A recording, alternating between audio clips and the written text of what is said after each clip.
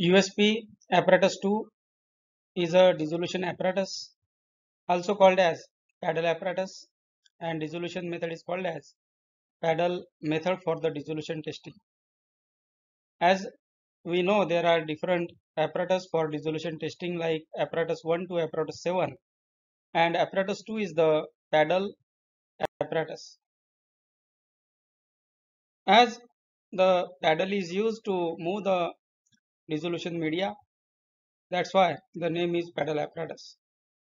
And it is a standardized dissolution apparatus, and the method is standardized by using the paddle apparatus. It is called as USP2 apparatus also, and it is the most widely used dissolution apparatus in the pharmaceutical industry.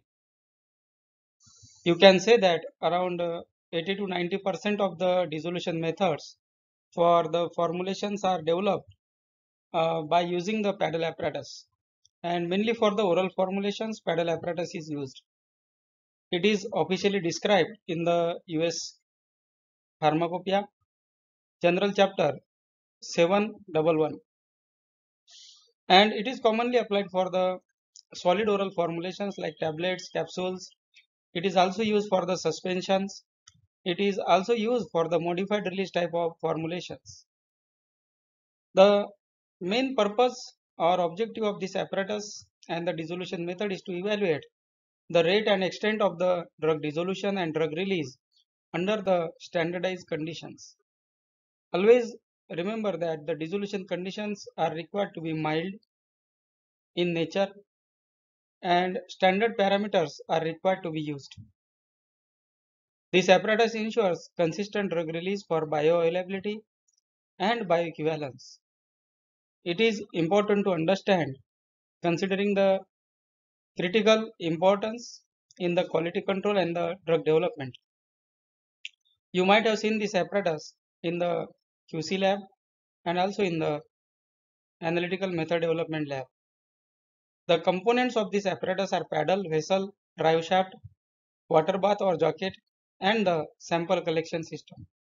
So paddle is a flat bladed stainless steel. Paddle rotates above the dosage form. Vessel is transparent. Sometimes it is amber colored for the light sensitive APIs. Cylindrical and typical volume capacity is 1000 ml. Drive shaft connects the paddle to the motor, and water bath to maintain the minimum temperature of the medium around 37 degrees Celsius. And it is with the sample collection system.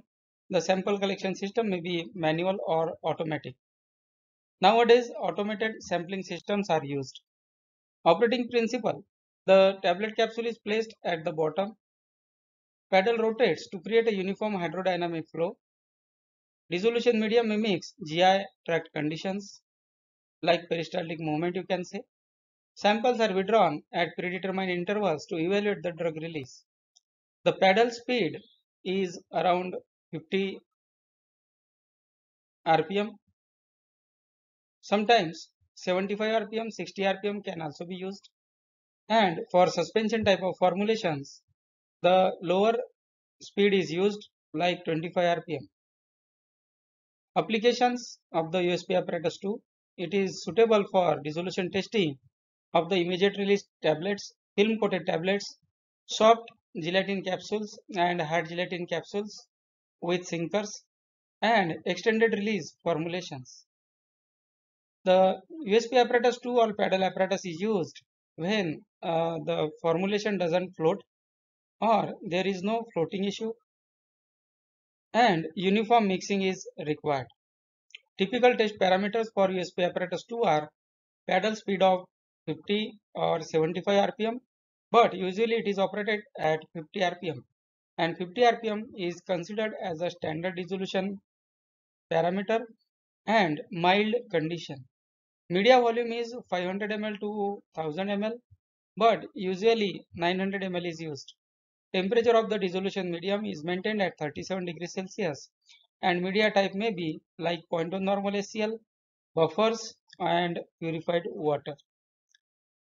Advantages of the USP apparatus 2 are it is simple to operate and it is globally accepted by various regulatory authorities like FDA, EMA. It is cost effective and scalable. Consistent and reproducible results can be obtained by using this apparatus. Limitation of this apparatus is that it is not ideal for floating dosage forms. If the formulation is floating, then you can use sinkers, and also you can go for the USP apparatus 1, that is basket apparatus.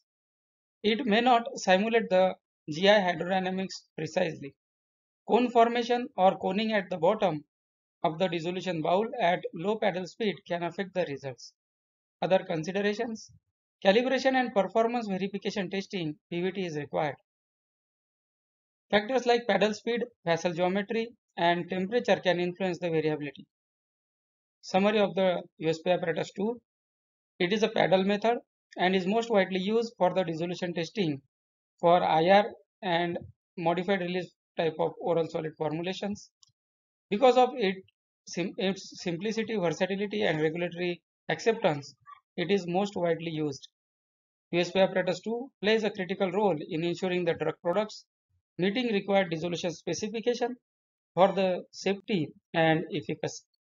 So whenever you want to develop the dissolution method, that time you can use USP apparatus 1, and if the formulation is not floating, then you can directly use USP apparatus 2 to get the better release profile.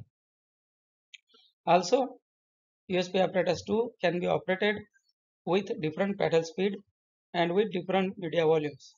So better results can be derived from the method development using USP apparatus 2 or paddle apparatus. Thank you for watching the video.